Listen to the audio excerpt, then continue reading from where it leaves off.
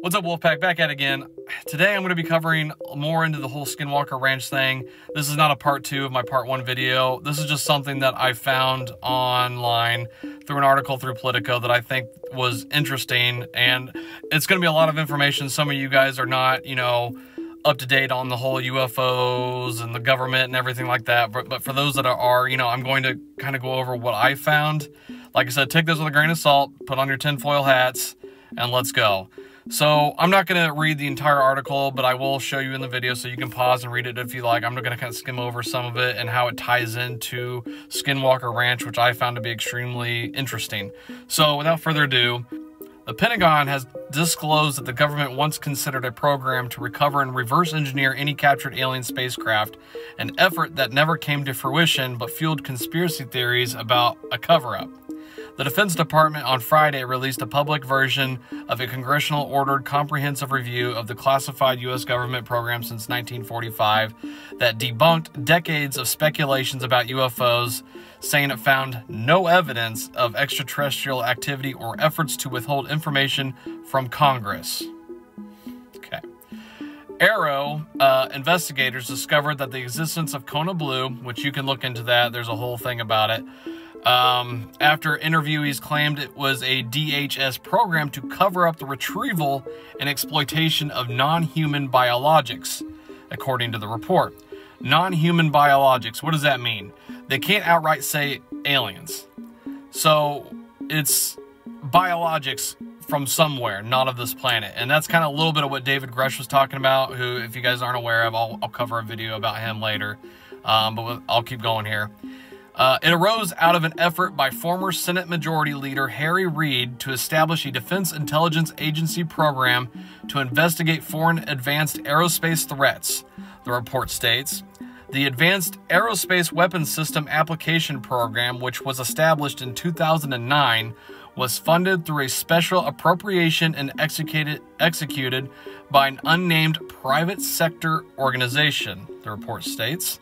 The report did not name the organization, but DIA documents show it was a space technology company, Bigelow Aerospace, the company founded by aerospace titan and hotel chain founder Bob Bigelow, a friend of Reid.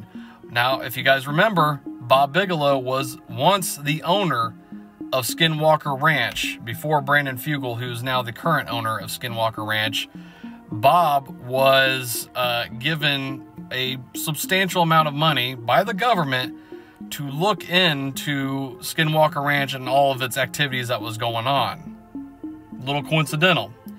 The official purpose of the Aerospace Weapons Program was to research 12 areas of cutting-edge science, such as advanced lift and signature reduction, but the team also investigated an alleged hotspot of UAP and paranormal activity at a property in Utah, Skinwalker Ranch, which at the time was owned by the head of the mysterious private sector organization, according to the report.